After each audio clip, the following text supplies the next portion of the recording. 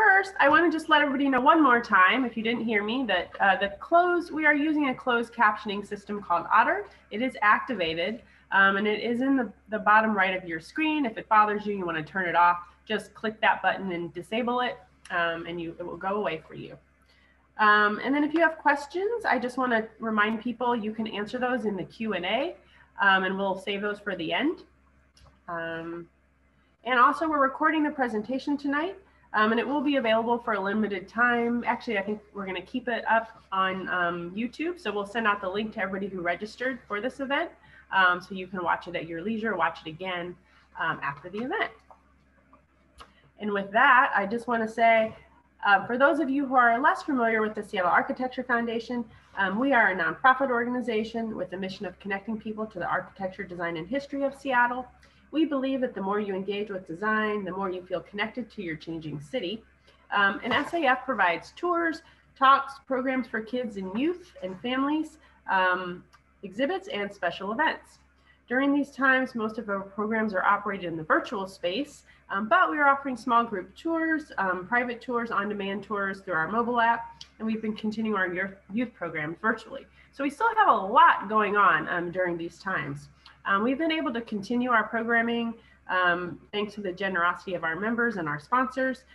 If you are interested in supporting our work and continued programs, I encourage you to make a donation or join as a member if you're not already. I know many of you are already members, and I just want to say thank you.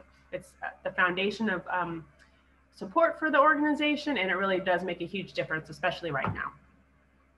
The Seattle Architecture Foundation acknowledges that we are on the traditional land of the Duwamish and Suquamish people forced to relocate, but who have persevered. SAF used the history of Seattle to include from time immemorial to today, and is committed to exploring that through its partnerships and programs. Tonight, I don't think I introduced myself to everybody, but I am Stacy Siegel, the executive director. I haven't seen many of you, so if you don't recognize me, that's who I am. But with that, I want to turn it over to introduce you to our speaker tonight. I'm really excited to introduce Larry Kreisman as tonight's speaker. Larry has played an important role in SAF's history as our former program director and co-founder of our tours program. And he also helped produce the exhibit Blueprints, 100 Years of Seattle Architecture, which was a MOHAI exhibit, which found a semi-permanent home in SAF's old office, which was in Rainier Tower, which many of you probably saw during our time there. Most of you also may know Larry as the former director of Historic Seattle for 20 years. Larry has been recognized for significant work in bringing public attention to the Northwest architectural heritage and its preservation through courses, tours, exhibitions, lectures, articles, and 11 books. Larry has had an illustrious career. We are just so lucky to have him here tonight. I'm really excited to hear this talk. I have not heard it ever before. And I want to remind everyone of the importance of supporting our local historic theaters. Theaters across the state have been devastated by the pandemic and will have a tough time making capital improvements to reopen safely. I urge you to advocate for historic theaters across our state by sending an email to our legislators in support of the Historic Theater Grant Program. Our friends at Washington Trust for Historic Preservation have created kind of a simple link, which I'll post in just a second if you want to send a note. But really, the theaters are instrumental to our economy and our heritage, and I am just delighted to have Larry tell you more about them in his talk tonight. So with that, I think, Larry, I am going to turn it over to you. Okay. And thank you, Stacy, for plugging the importance of theater as we go into this opportunity for staying at home rather than going to theaters, but I hope that will change.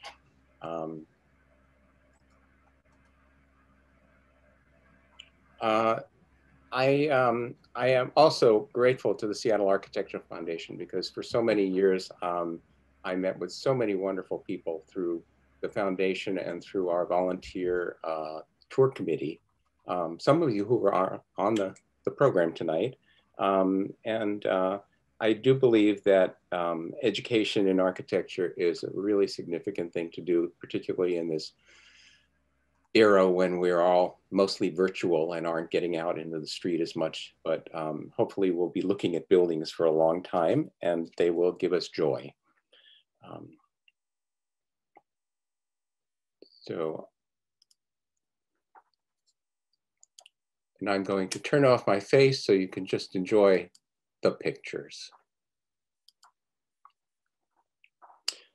That's me when I was about 8 years old with my sister. Thought I'd start with a little family personal note. I was about 8 years old when my parents took me to see my first opera at the old Metropolitan Opera House in New York. And I remember the agonizing climb up each flight of steps, expecting to open up to the grand space, but finding myself mounting more stairs and more stairs and more stairs and more landings, promptly deflating as I never saw the end of it. And finally, at the top, we entered the family circle, which was actually above the ceiling you see here.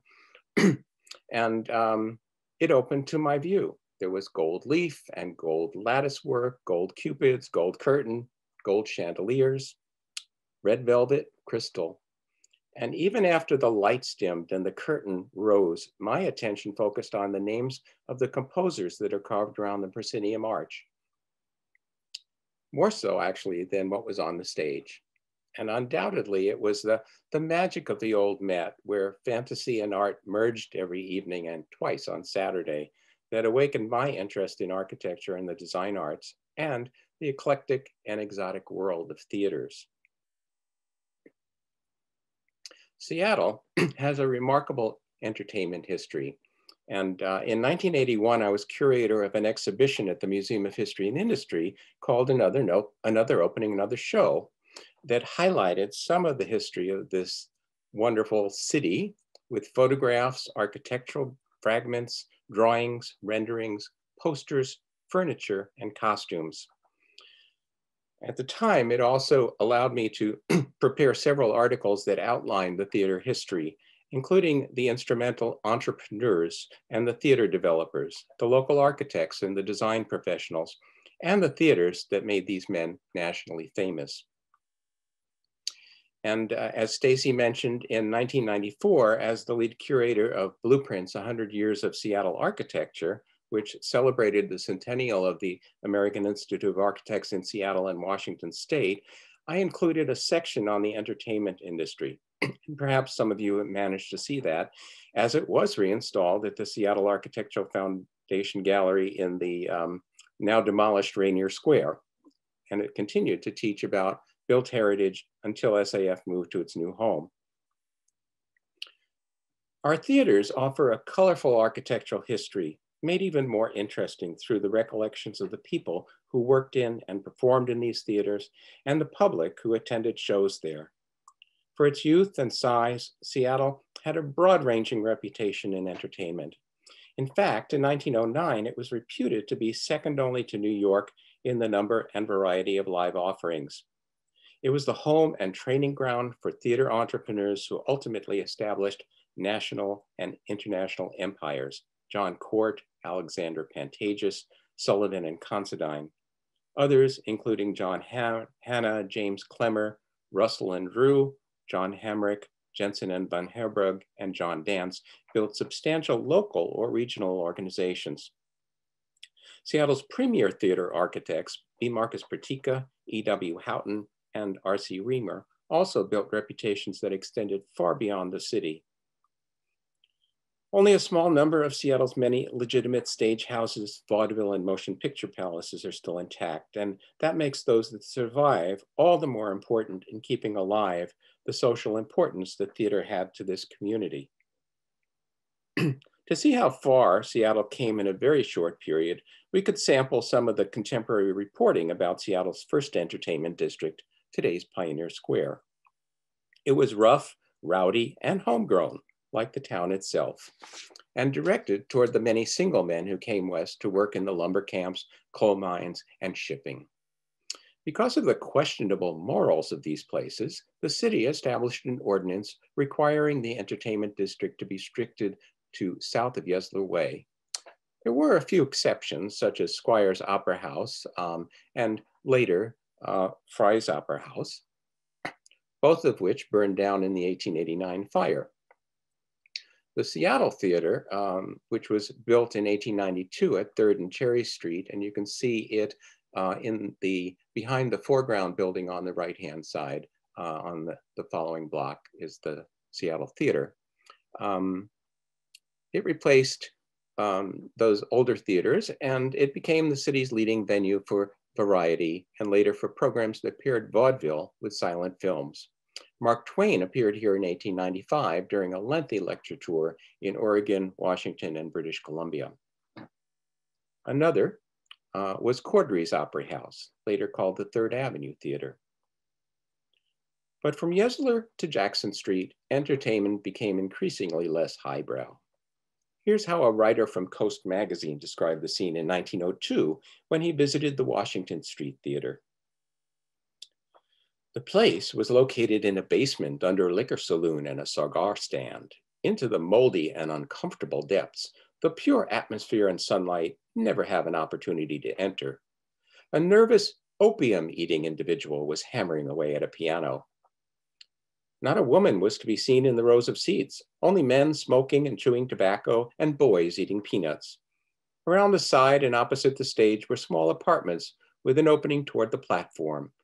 In each room was an electric touch button, which communicated with the bar fitted behind the stage.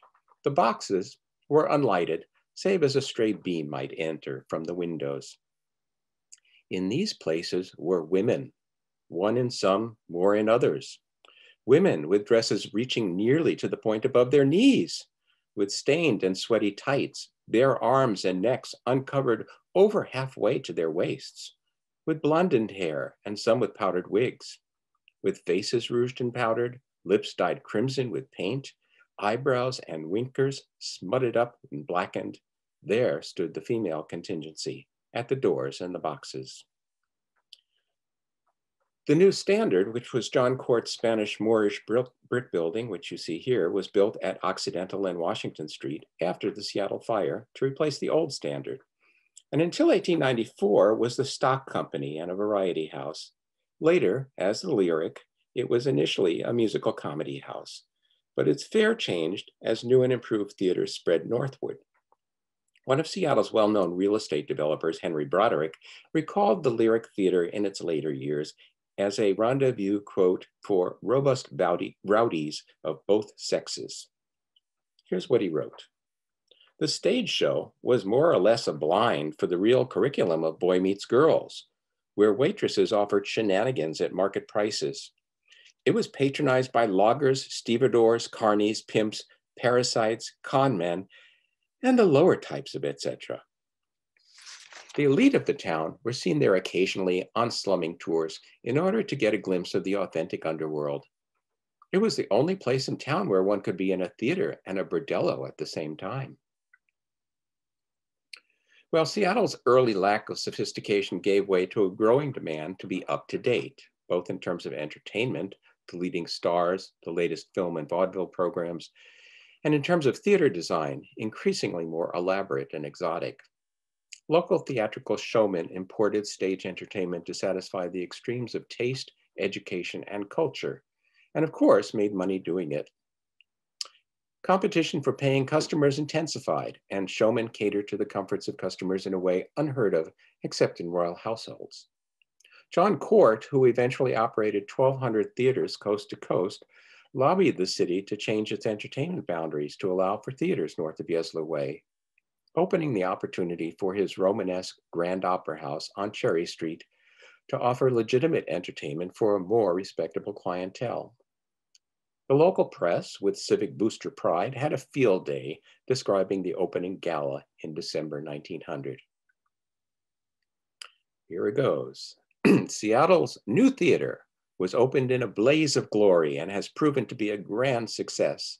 The baptismo last evening at the hands of Governor-elect John McGraw, with a glittering surrounding of beauty, wealth, and culture as sponsors, made the occasion the crowning achievement in the social history of Seattle and adds one more handsome feature to the many attractions already in and about this beautiful city. Hundreds of the representative people of Seattle sitting in the luxurious seats and critically surveying the magnificent appearance of this new theater raised for their aesthetic enjoyment and waiting for their dedication blessing, simultaneously seemed moved by one magnetic pulse throbbing in strong unison, one harmonious thought which guided all into expressions of rapturous approval. The verdict of delight was unanimous. The most fastidious taste was satisfied. Well, E.W. Houghton, the designer of the Grand Opera House, would have been quite saddened by the fire which gutted the Opera House in 1913, and you may recognize its shell as the parking garage that has been there for most of its existence off Cherry Street and 3rd Avenue. Houghton was in great demand, designing nearly 100 vaudeville and film houses throughout the West. One of his works was converting a skating rink at 3rd Avenue and James Street into the Coliseum Vaudeville in 1907, promoted as, quote, the biggest theater this side of Chicago.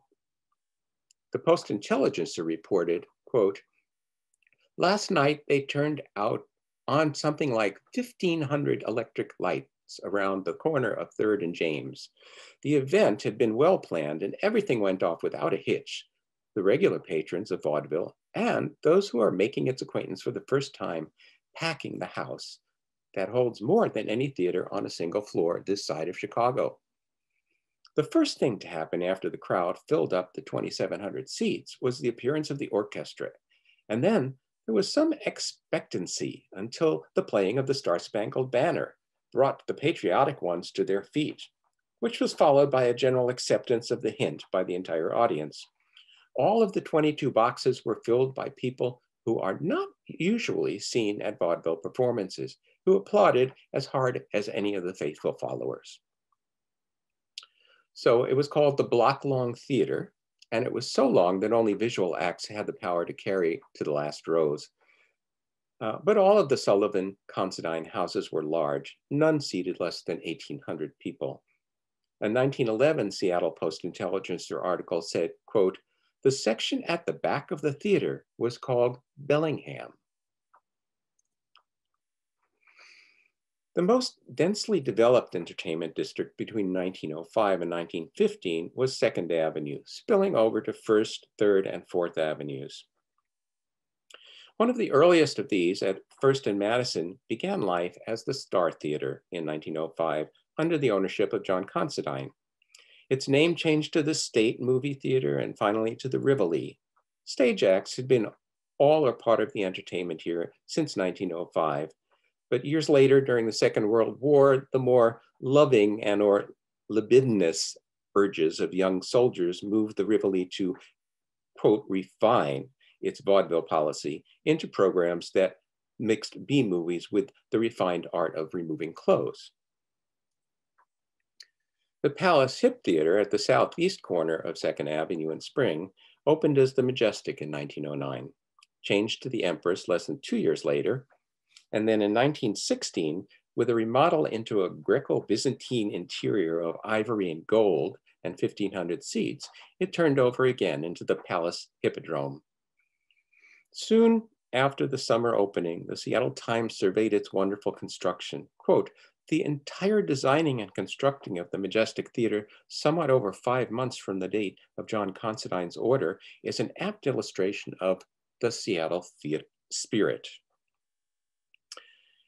Considine was a super impresario, and Edwin W. Houghton, the happy if frantic architect who proudly revealed to the Times reporter, quote, I was fortunate enough to have a client that had good enough judgment to select an architect whom he thought was capable, and then leave him to do it.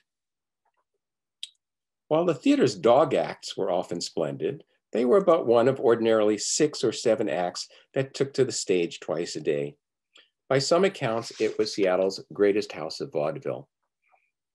Of the hundreds upon hundreds of acts, comedy, song and dance, animal acts that landed here for a run of a week or two, Charlie Chaplin and Stan Laurel, later of Laurel and Hardy, are the most abiding names.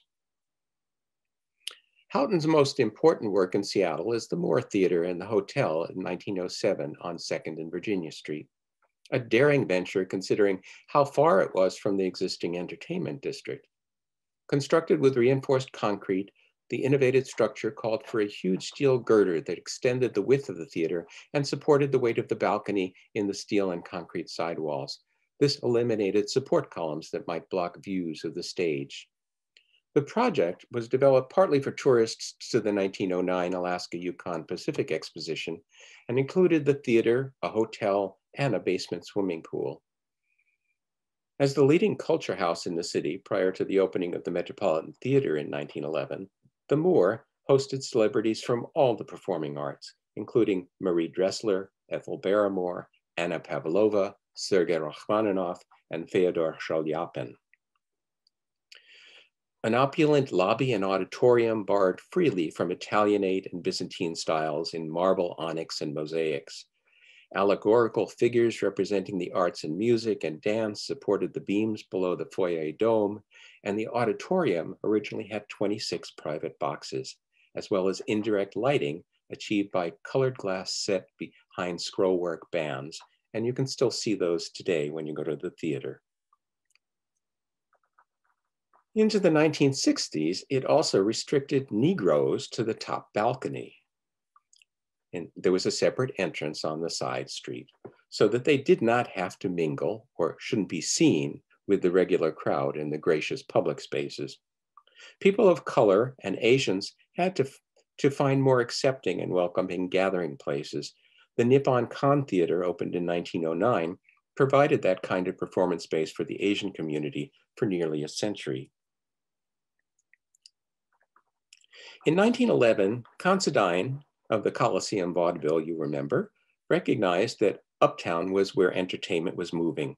So he relocated to 3rd Avenue and Madison Street, unveiling his palatial Orpheum Theater, designed by William Kingsley. It later was known as the Woodward, the Heilig, the President, the Ritz, and the 3rd Avenue, before it ended up as storage and USO for Black servicemen during World War II. At the opening, reporters raved about, quote, the magnificent marble and onyx grand foyer, reflected in its many panels of mosaic glass, the profusion of floral decorations, which made this already wonderful reception chamber at once a garden and a palace. A particular pride was the use of local materials in the building's construction. Judge Thomas Burke said, quote, this beautiful building, fireproof and well-appointed in every particular of the minutest, has this permanency. Every dollar's worth of materials that has gone into the building, every hour of labor that has been put upon this building comes from the city of Seattle.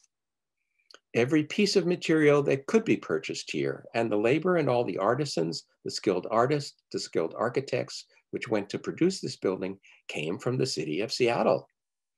The beautiful mosaics in the grand foyer were not brought from New York or Chicago, but were made here in this city and put up by skilled artisans of this city. Seattle architect Paul Henderson Ryan designed the Liberty Theater in 1914 at First Avenue and Pike Street. There's our own statue.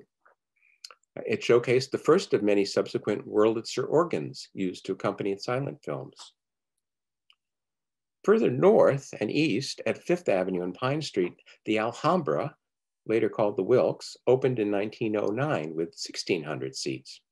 It presented vaudeville, musical comedy, melodrama, and photoplays, sometimes mixed and other times as committed specialties.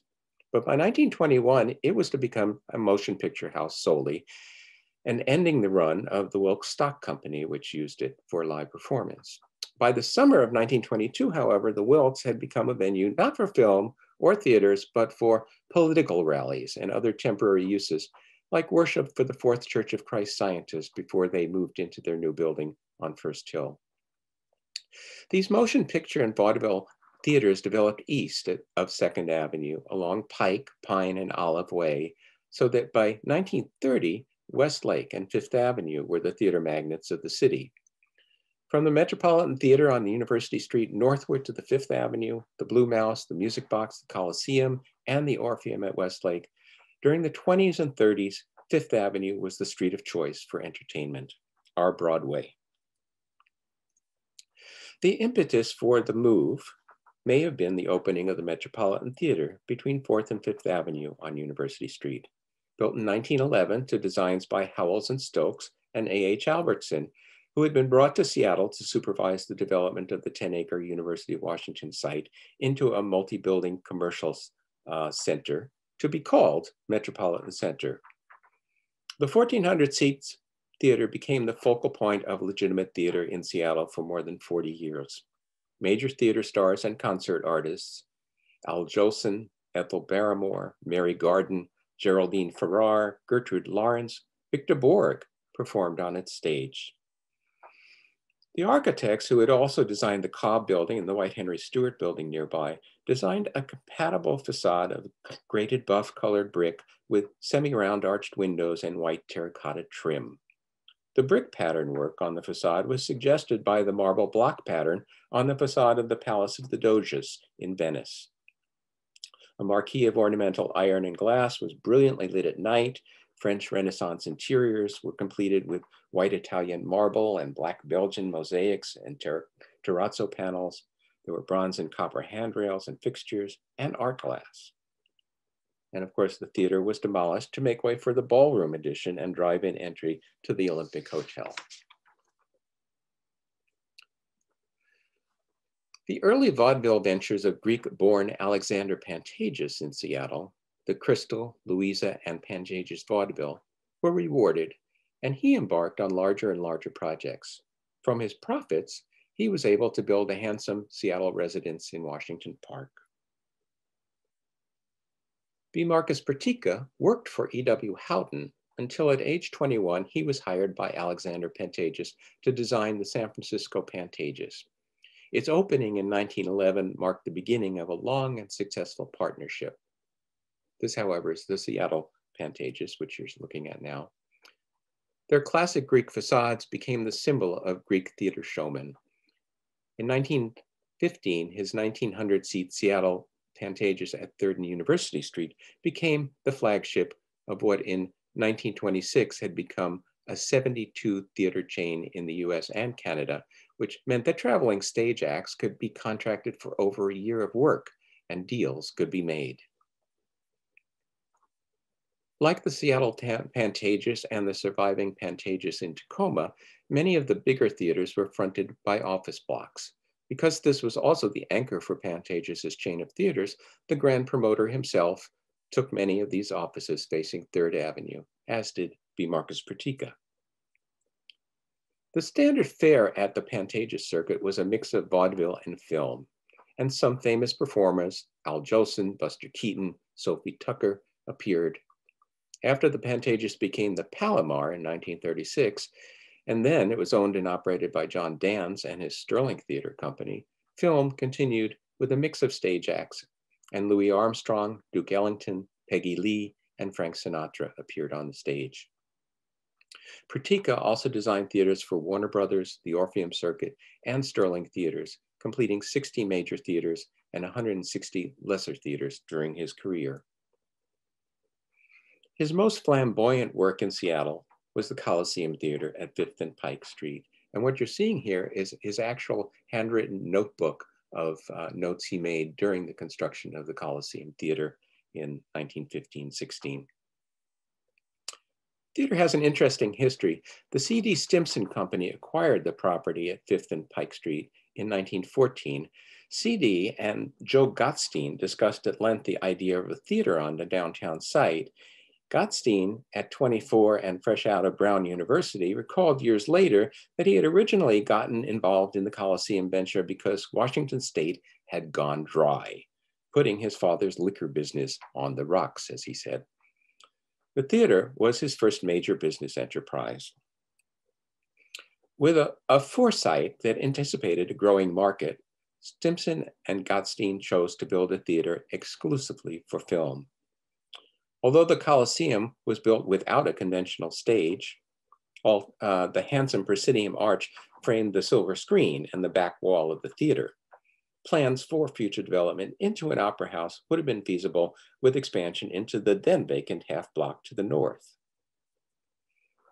The 1,900-seat theater opened in January of 1916. It was billed as a motion picture palace, the first true one, And while this was not totally true, the Liberty and the Colonial theaters in downtown had also been designed exclusively for film. Local advertisements loved to proclaim it, quote, the world's largest and finest photoplay palace. And certainly for a time, it was the costliest and probably the most elaborately decorated motion picture theater, if not in the world, as some claimed, at least west of major population centers in New York and Chicago. Thousands of curious theater goers bought tickets ranging from 15 cents to 50 cents for the privilege of viewing the exotic interior and the theater's first film, The Cheat, starring Fanny Ward, accompanied by the music of an 8-piece Russian orchestra. The Coliseum's innovative design and acoustics influenced theaters nationwide. It became a prototype for the American Motion Picture Palace. Its exuberant Italian Renaissance-styled facade demonstrated the high degree of detail that could be attained with architectural terracotta. The cornice and the Roman-styled incised letters of the name Coliseum were illuminated by light bulbs placed in the recesses. The most impressive feature was probably the dome and the coffered vestibule at the corner of 5th and Pike. The dome acted as a magnet for drawing people to the ticket booth, and the generous ornamented ironwork and stained glass that was added later extended the length of the theater and welcomed shelters during the rainy season, and also were good for window shoppers in the 6 retail outlets. Its white glazed terracotta had been manufactured locally at the Auburn plant of the Northern Clay Company, which later was taken over by Gladding McBean in California. Let's go back to that. The Roman exterior could only hint at the eclectic fantasies awaiting moviegoers inside. They entered an Egyptian-inspired lobby, decorated in bright Byzantine orange, offset with black, pale greens, and dull reds. Sorry, have no color pictures. But the lotus flower, a sacred symbol of regeneration and fertility to the Egyptians, was used thematically here and in the theater auditorium. Oval domes overhead were surrounded by painted allegorical figures of Cleopatra's Egypt. Mosaic carpeting was set off by soft gray and black furnishings and sculptured wall designs. The exoticism of the theater extended to a Turkish men's smoking room, a Japanese-styled lounge for the ladies, and a children's nursery with mother goose figures and ducks decorating the walls. The theater had one balcony and an innovation of Priteca's to theater design, a mezzanine level designed to fill the acoustical dead space formed by the balcony. Both were reached by ramps, stairs, and an elevator with a 27-person capacity, reputed to be the first elevator in a picture house. There were excellent sight lines, indirect lighting, accented by decorative elements, and originally organ pipes decorated the side of the proscenium, and 2 electric fountains illuminated each side of the orchestra pit. 30 canaries sang in the upstairs foyer. The valance of the giant stage curtain featured embroidered lotus flowers, and then of course there was that wonderful medallion of Cleopatra reclining above the stage. And again, these plaster grotesques, which you saw throughout the theater. The theater was steeply graded, and if the movie was less than absorbing, the patrons could always look up at the display of the evening heavens, the Big Dipper and the North Star sparkling electrically over the balcony. The entrance and the interior all but disappeared during a 1950 refurbishment that also covered the original proscenium with a new sculptural one to accommodate the larger screen, ironically done by B. Marcus Priteca. But its future viability, like that of many downtown theaters, was in danger. And in 1995, the interior became the Seattle retail outlet Banana Republic. However, its landmark status required that the retail design be reversible should a future owner wish to turn it back into a performing space. So, as I understand that the Banana Republic is no longer in the store, it could be an opportunity for some of you listening to take advantage of that and return it to theater use. There was more to theater than the performance inside. Promoting theaters developed into an industry involving posters, lobby cards, newspaper advertising, giveaway promotions, and street performances with extravagant costumes. Elaborate themed floats and parades traveled the busiest thoroughfares downtown to publicize the latest films. Photographer Frank Jacobs made a name for himself documenting these events for the Coliseum, Liberty, Strand, and other theaters in the mid-1920s. Here are just a few of his documentations.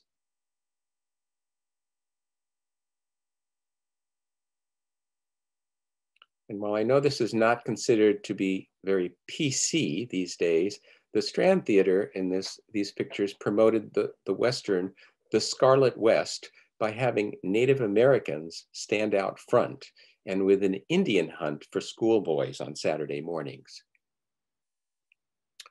Large organizations overseeing Pacific Northwest theaters, as well as small independent neighborhood theater owners, celebrated their success with dinners, special programs, and star attractions.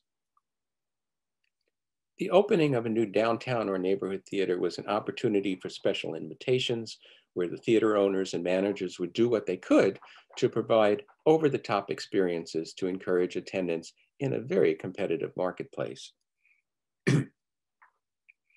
By 1924, Robert Chambers Reamer, best known nationally for his design of lodges and outbuildings at Yellowstone Park, had become the chief architect for the Metropolitan Building Company. In that capacity, his firm designed the Skinner Building and its Chinese-inspired Fifth Avenue Theater, which opened in September 1926. He later designed the Spanish Renaissance Mount Baker Theater in Bellingham and the Art Deco Fox Theater in Spokane. The Skinner Building represented a successful adaptation of Italian Renaissance design to an office block. But it belied the exotic and entirely extraordinary interior of the Fifth Avenue within, which was reputed to be the largest and most authentic example of traditional Chinese timber architecture and decoration outside of Asia.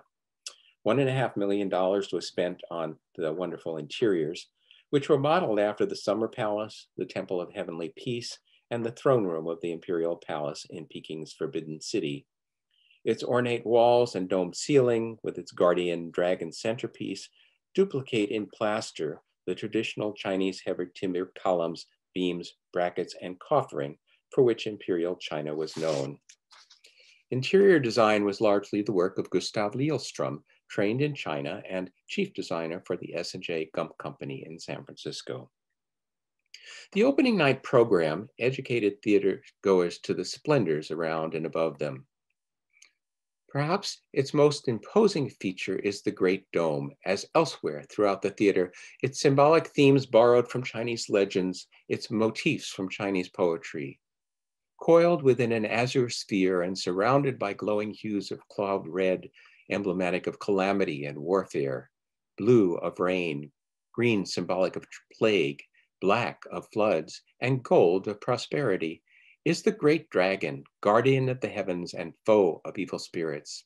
He is, indeed, the brooding genius of the place, his presence shadowed and multiplied in varying shapes and forms throughout the structure. Well, poetry and legend were not only the province of the architecture, but of the architect as well. In a misty romantic homage to R.C. Reamer, the program painted him as an almost godlike person in terms of weaver of dreams. And I'm going to read you this because it's probably too small for you to see on your screen.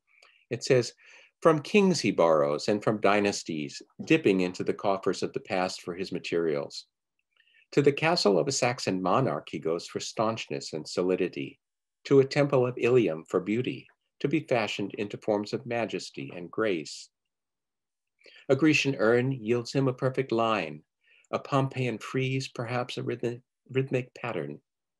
In a Byzantine seraglio or a Mohammedan mosque, he may find his colors, and from the palace of a Chinese emperor, take what he desires of richness and magnificence, of poetry and symmetry, of works of structural skill and exquisite craftsmanship with which to materialize his vision.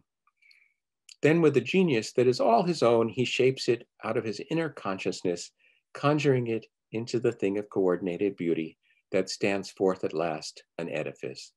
Thus does he create the weaver of dreams, designer of this building and this theater, R.C. Reamer, the architect.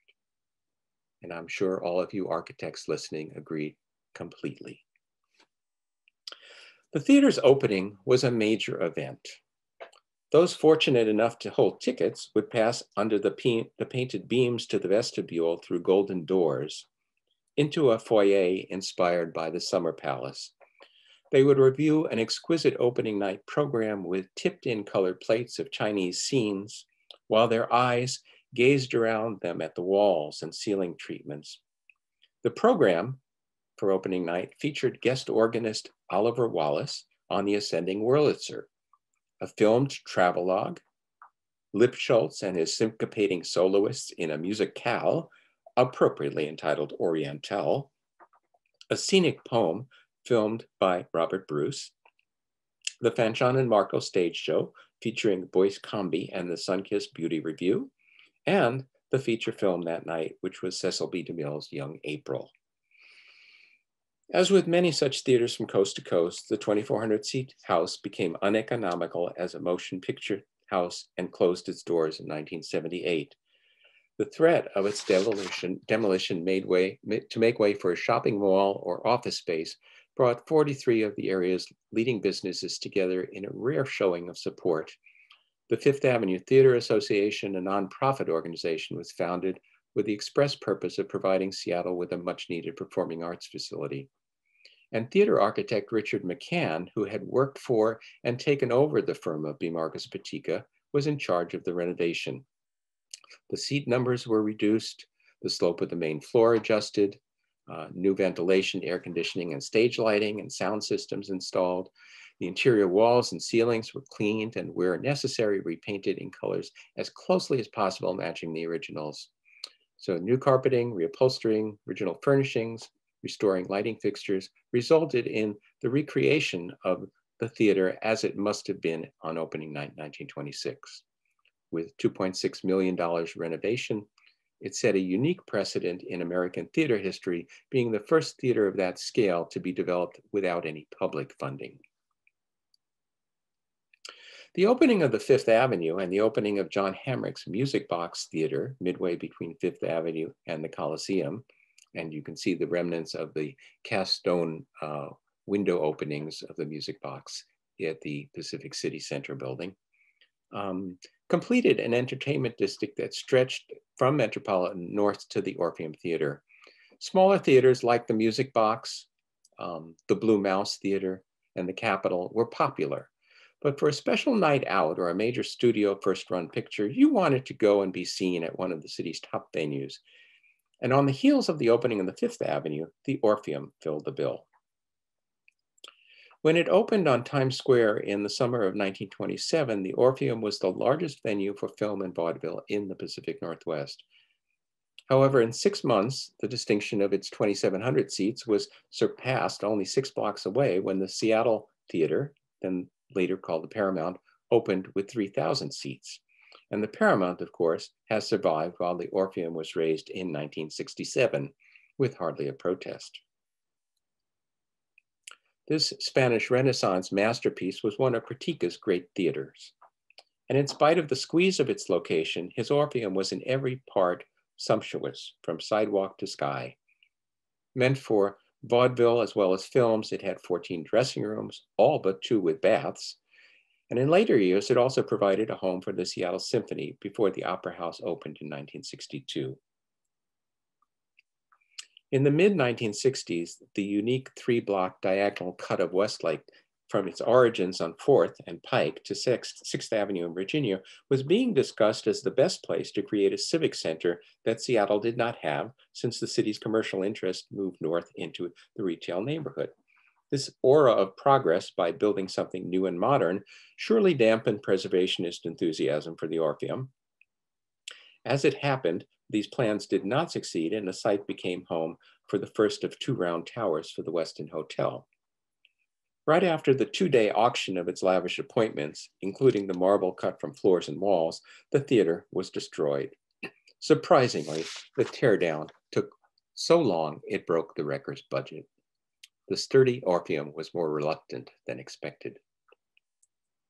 The Music Hall at 7th and Olive and the Paramount at 9th Avenue and Pine pushed the theater district further east, and perhaps too far east, as both theaters had difficulty maintaining audiences during the Depression years. The Music Hall of 1929 was designed by Sherwin Ford, who also had designed the Washington Athletic Club. Originally called the Mayflower, and the name was changed before the opening, it was designed with a flamboyant Spanish Baroque exterior with fluted columns, rich decorative bas-reliefs surrounding its colored glass windows. The theater hosted Fanny Brice, George Jessel, Martha Graham, Yehudi Menuhin, Katharine Hepburn, and many other stars of the world of music and dance and drama, under varying, changing ownerships. The interior features included a mock timbered vaulted ceiling in the lobby, ornate chandeliers, and an eclectic assortment of scrollwork surrounding the proscenium. The theme of exploration was exploited in the maritime images of ships' wheels and prows that embellished the organ grills. A lovely mezzanine lounge extended along the Olive Street side, lit by the filtered light of colored glass. After lengthy public hearings, the landmark status of the Music Hall was removed, and despite efforts by Allied Arts and other local groups to stop it, the building was stripped of its interiors and exterior of cast stone and demolished during 91-92. Demolition prompted the city to establish a new Landmarks Theater Preservation Ordinance to safeguard the city's remaining landmark theaters. The Paramount Theater has had a better outcome. Opened as the Seattle Theater in 1928, the 3,000-seat Paramount was billed as the largest and most beautiful theater west of Chicago. Its architects Rapp and Rapp were responsible for the New York Paramount and many other motion picture theaters. In Seattle, they affiliated with B. Marcus Priteca. While the theater and the studio building were extremely quite restrained, the designer spared no expense to provide the public with a lavish interior modeled predominantly after French Renaissance palaces. A progression of spaces leads from the box office to a colonnaded foyer and into a grand hall with two magnificent bronze and crystal chandelier overhead and tiers of lobbies. At one end of the foyer, on the mezzanine level, was a salon de musique with a white and gold player piano for intermission entertainment. The boldly ornamented auditorium utilized inverted domes with hidden lights, draperies and textured walls and ceilings with many carved ornamental surfaces to create distortion-free sound. The Paramount organ, the Wurlitzer, was the largest in the world when it was installed. The Great Depression closed the theater temporarily, and when it reopened, it was strictly a movie house. And during years of changing ownership and management, nearly all of the original sculpture, ornamental furniture, and paintings disappeared.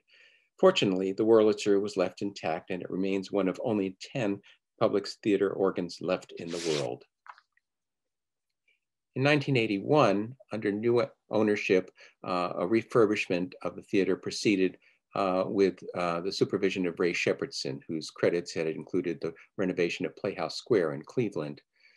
It was largely cosmetic, and the theater reopened as a live concert hall, but in 1994, theater closed again for a complete upgrade and restoration by Ida Coles and the Seattle Landmarks Association with the architectural services of MBBJ. And at that time, an addition extended the stage and the loading dock and added dressing rooms. The ongoing stewardship of the Seattle Theater Group, of the Paramount, and more recently the Moore and Neptune theaters shows that these buildings are valuable community assets. Tangential to our discussion of downtown theaters is the Fraternal Order of the Eagles at 7th and Union, which was built to designs by Henry Bittman, and a lovely Renaissance Revival style building with a terracotta facade that had housing on the exterior and a large ballroom, which became the Act Theater main space several years later. And further north, in where Seattle Center is, was the Civic Auditorium, which was used for a variety of groups, and the building never was an ideal place for either the symphony or opera or dance. So it was remodeled into an opera house that opened for Century 21. And again, it was a B. Marcus Priteca who was involved in that.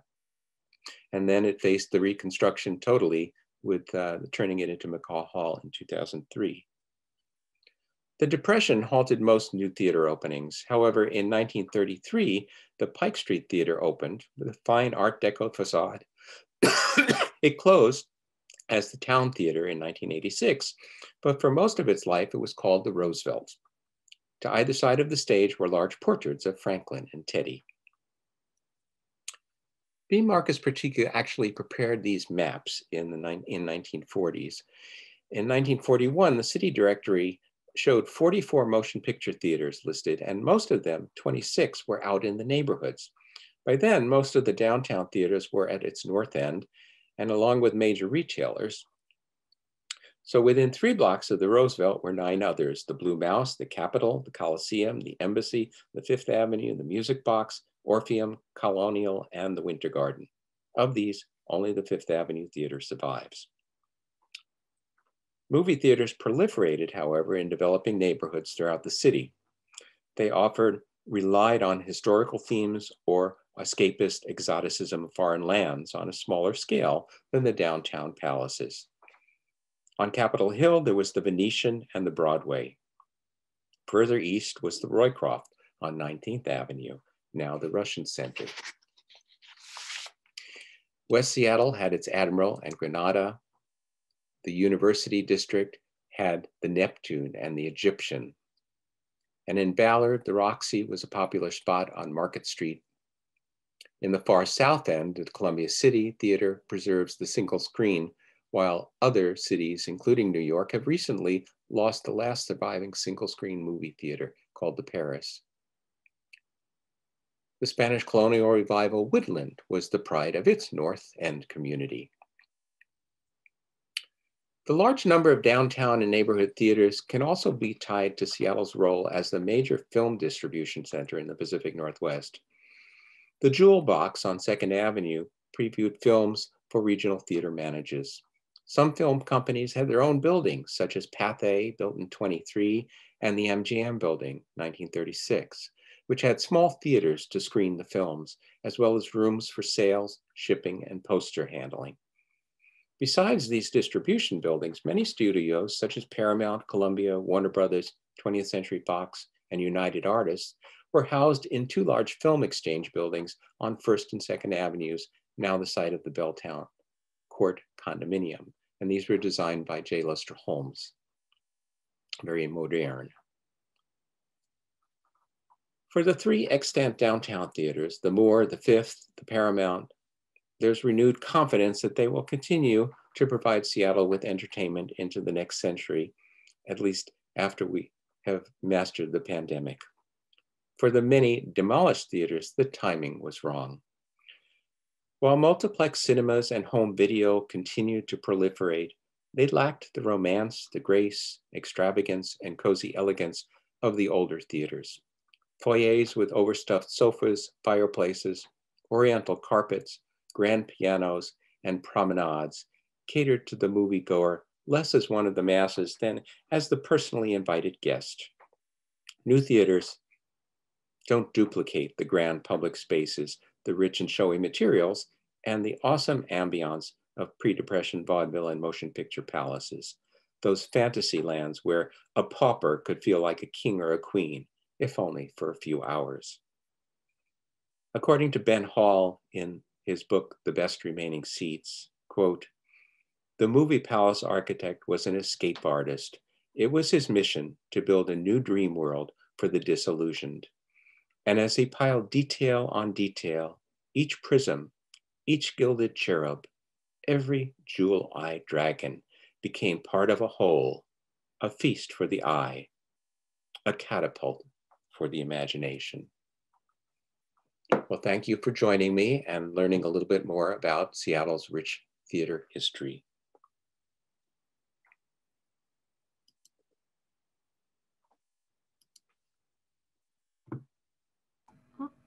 Thank you, Larry. That was great. Wow, you are a fountain of knowledge, of course. I expected no less. Now we have some time for questions. I don't see any yet, but if you have questions, let's start. You can type them in the Q&A box. little bubbles down at the bottom of the screen. I guess I'll have a question, if you will answer it. What is your favorite historic theater, Larry? You're talking about Seattle, or you're talking Yes, I'll about talk Washington about State? Seattle, I guess, but if you have a outside of Seattle, that would be good to know too. Well, actually, my favorite was the Fifth Avenue Theater, but I had an opportunity to do the research and landmark nomination for the Fox Theater in Spokane a number of years ago. And it's brilliant. And it shows the evolution of design into the Art Deco and capturing that character in the building by using the finest theatrical interior designer that was available at the time from Los Angeles, Heinsbergen.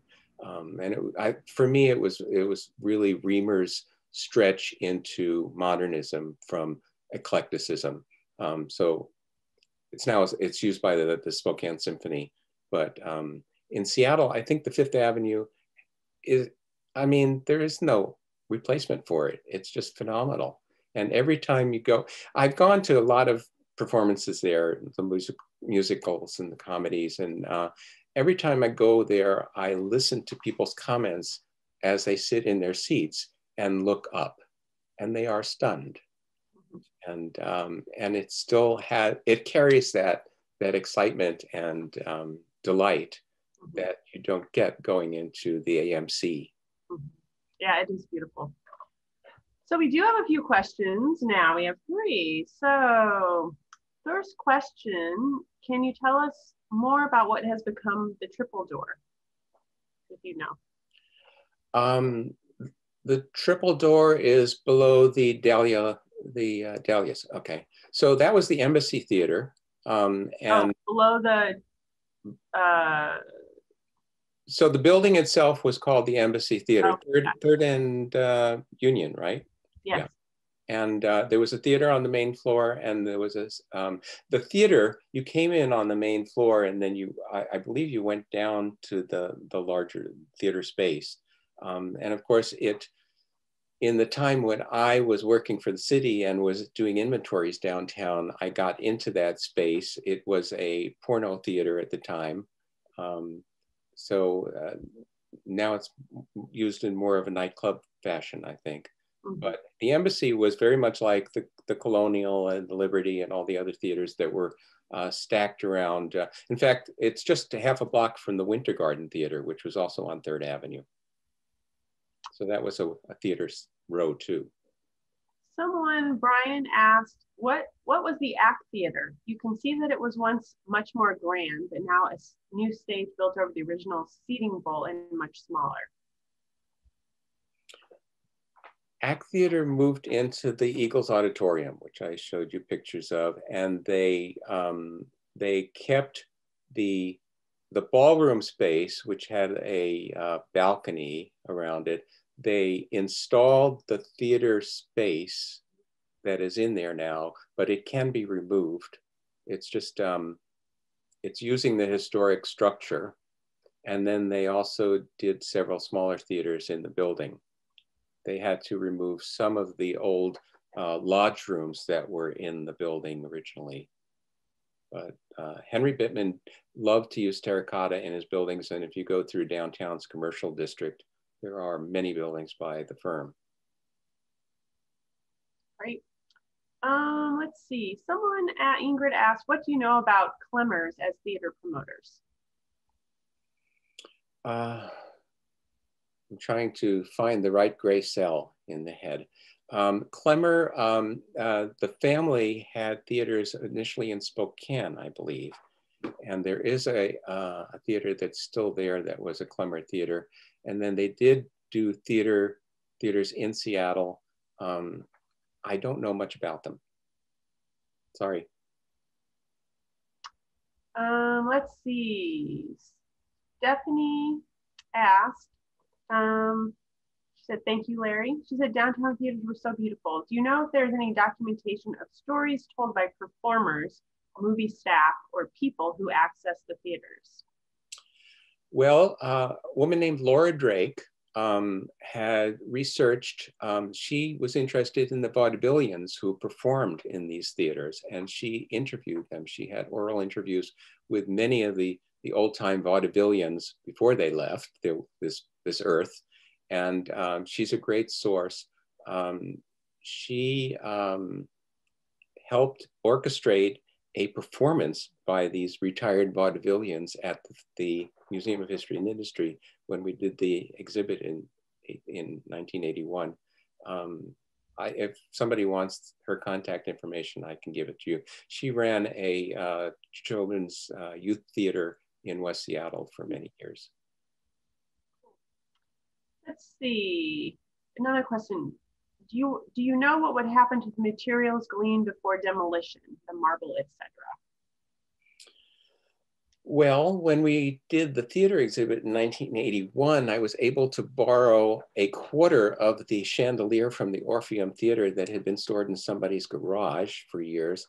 You know, there were salvage pieces from a lot of these demolished theaters. Certainly the music hall theater got a lot of publicity for the demolition person's efforts to salvage a lot of the cast stone from the building exterior.